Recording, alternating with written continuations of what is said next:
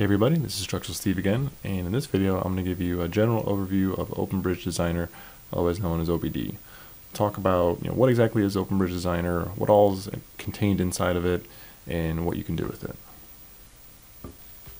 So the first question I get asked a lot is, what is OpenBridge Designer, or OBD?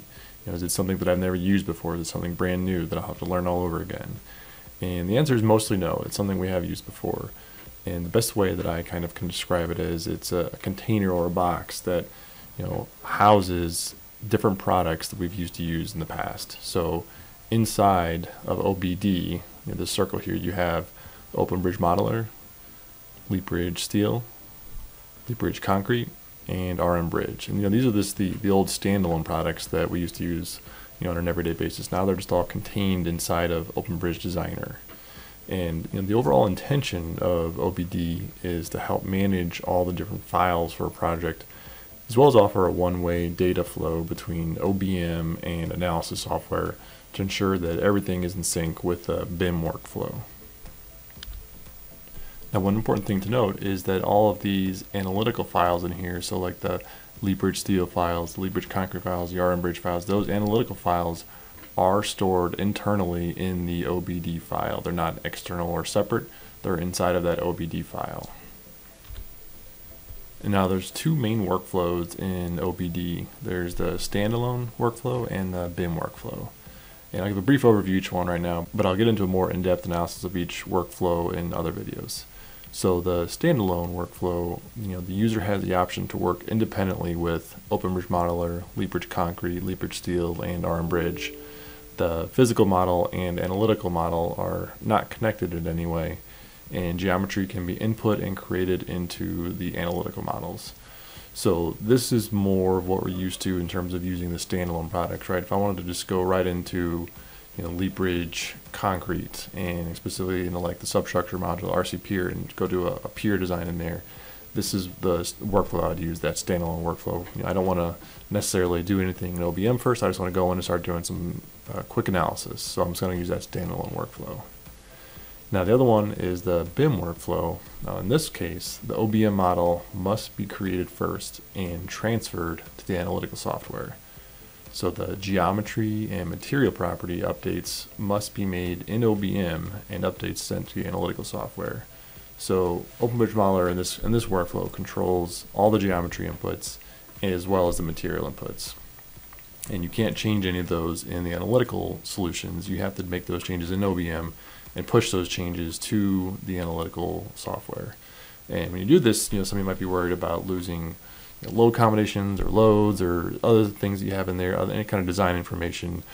When you push those updates, those geometric changes into the analytical solutions like LeapBridge Concrete, LeapBridge Steel, your designs shouldn't get blown out in any way. But there is a pretty good guide in the OBD product manual that explains what they consider to be major or minor changes to the geometry and things like that. So you'll be able to know ahead of time what the ramifications are of updating geometry in OBM and pushing them to the analytical software so that way you can kind of plan accordingly. Another important thing to note is, in a single OBD file, you can have multiple bridges in the Bim workflow and or multiple bridges or files in the standalone workflow, all in that one file. So for designs requiring multiple runs, such as a pier design, you might have a main run and another run with centrifugal turned off or pile load analysis, and then you need another run for a service 3 check or something like that. You can store all three of those runs in that single OBDX file. So that is one nice benefit of using this OBD file type. Another important thing to note is that in order to open up an OBM file, an OpenBridge Modeler file, using OBD, OpenBridge Designer, you first need to have or create an OBD file that the OBM file is associated with. So therefore, each OBM model should have a corresponding OBD file. That way the OBM model can be opened using OBM or OBD. And another important thing to know about OpenBridge Designer is that it is a single access file type as of February 2021. So this means only one person can access that file at a time. And this is something that they're working on fixing, since there's a lot of data, or potentially a lot of data and a lot of files that can be stored in that OBD file. So at some point in the future, hopefully it will be a multi-user access type file, but currently it is just a single access file.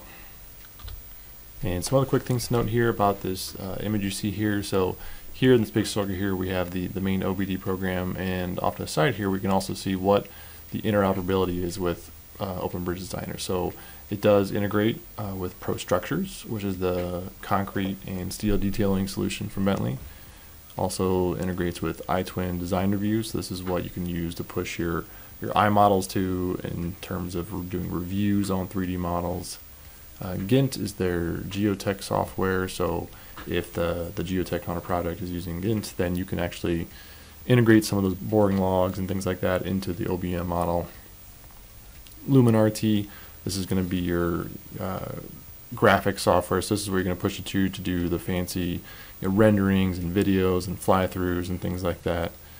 As well as Synchro over here, the last one. Synchro is just going to be their 4, or sometimes it can be considered 5D scheduling software, where in the sense where you can tie the model and the model elements to a schedule and get that 4th dimension, and even cost loaded too, so then you have the 5th dimension there.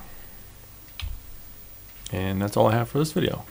Again, I just want to focus on just a broad overview of what OpenBridge Designer really is, what's contained inside of it, what is it interoperable with, and in some future videos I'll get into the specific workflows like the Standalone Workflow and the Bim Workflow to show you what it really is like, going through those workflows and working inside the program. I hope you enjoyed the video. If you did, go ahead and hit that subscribe button you see on the screen now. Give the video a like and share it with others.